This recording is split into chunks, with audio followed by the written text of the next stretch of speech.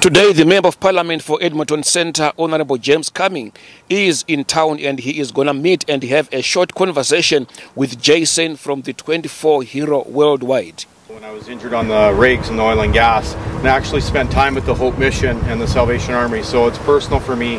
I was driving by, I live in the area, I was driving by downtown Edmonton every day and I've seen people on the streets, pouring rain, sitting in wheelchairs, getting poured, soaking wet, crawling on the sidewalks, and it really hit me hard what is being done.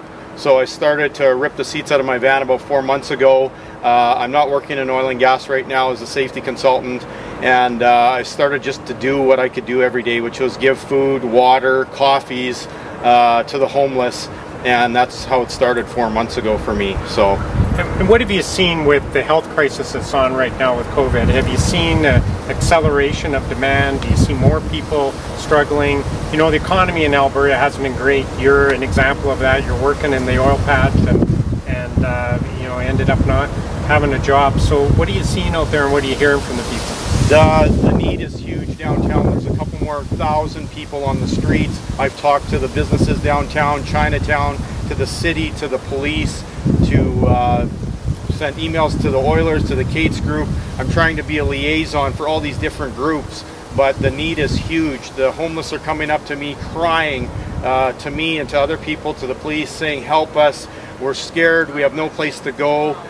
People are dying down here, and it's not because of COVID, it's because of other issues. So it's a real challenge, and I'm just looking for support from businesses in Edmonton, for Edmontonians to step up, because people desperately need help down here. It's a big emergency. And your motivation, this is what I really like, it's kindness of your heart. You just really care, Jason, right? That's why you're doing that. Absolutely. Like I said, 20 years ago, I was injured on an oil rig accident. I lost everything. I had no support. Company wrongfully dismissed me. No support from WCB, and I've been through it personally. I've been to Hope Mission. I can't even talk about the things that I've seen down there at Salvation Army, and to see Edmontonians, Canadians, and in the City of Champions, people dying on the streets and suffering the way people are suffering down here, it hits me very hard. So Jason, one of my messages has been for the community to really get out and support small businesses, because they're struggling too, as much as people in downtown Edmonton are struggling.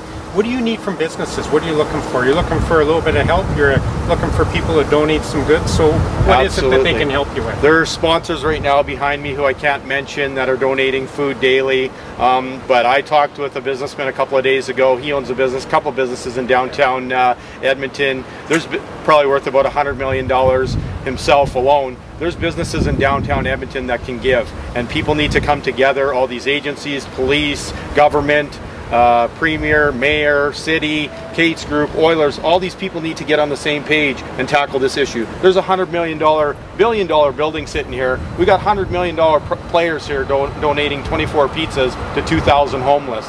Something's not right here, folks. And as Edmontonians, we can tackle this issue, but everybody's passing the buck, and that time for fancy letters and fancy talk is over with. Let your actions speak louder than your words and your fancy letters. It's time to step up. So great, Jason. Listen, thank you for what you do. It hasn't gone unnoticed. It's not about me. It's about the people that need help down here. So excellent. I appreciate you taking time to talk to me, James. All right, thanks a lot. Thank you. Thank you, Jason, for the great job that you are doing. And I want to appeal to everyone watching this video to step up and give and meet the needs of the homeless wherever you are. My next video with the Honorable MP will be on #Zimbabwean Lives Matter. Please subscribe and share this video.